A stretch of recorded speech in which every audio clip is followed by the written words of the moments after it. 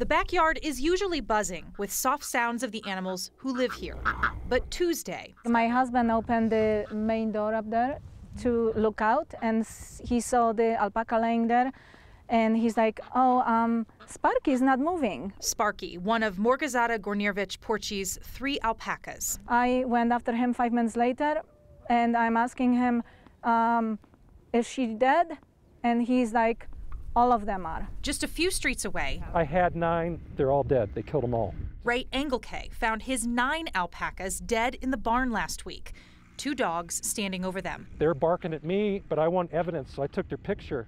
And the contractor's yelling at me to run because he's afraid they're going to kill me. So I took the pictures and got out of there and called the sheriff. The Elbert County Undersheriff says these are the 2 dogs killing farm animals, large and small, throughout the neighborhood. Nobody knows who they belong to or why they are so aggressive.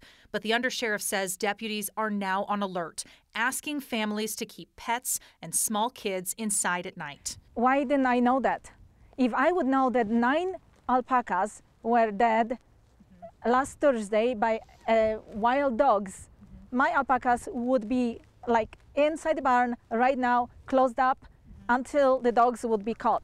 Word is spreading quickly now, and a sheriff's vehicle patrolled the area Tuesday. I'm just scared for the kids walking home. This is very dangerous.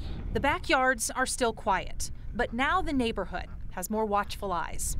The sheriff's office says they recognize that somebody might choose to shoot these dogs if they're actively attacking their animals, and they understand that. They just asked people be careful so this doesn't lead to anything irresponsible. Mostly, though, the sheriff's office hopes anybody that needs to will report to them a sighting of these dogs or call 911 if they're attacking. Reporting in Elbert County, Jennifer Meckles, 9 News.